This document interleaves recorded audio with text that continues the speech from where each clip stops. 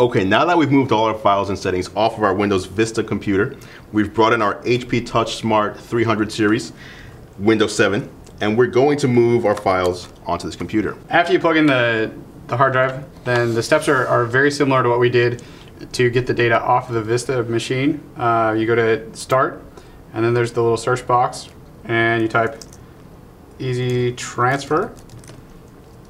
And once again, there's the Windows Easy Transfer. Windows Easy Transfer is right there. It pops up with the same screen here that tells you the overview of what Windows Easy Transfer Wizard is. You can just click Next on that.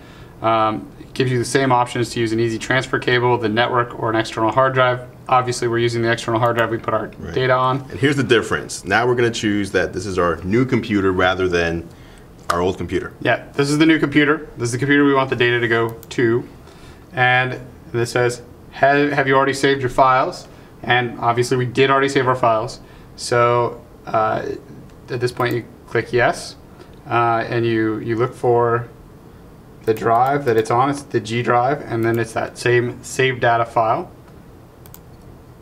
We click open, and then it's going to start opening, and it says choose what to transfer to this computer.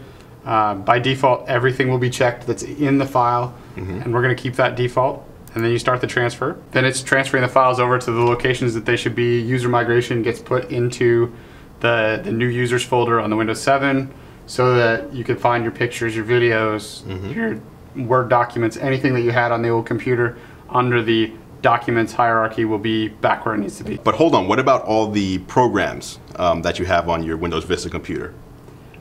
So if you're going from an old computer to a new computer, your programs don't transfer. This is only all of the files and settings that are from your old computer.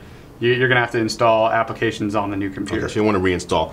But the good news is that those save files from those applications will be brought over if you have them in your My Documents. Yeah, your Word documents will still transfer over. So when you install Word on the new computer, you'll be able to open up your Word documents as you did before.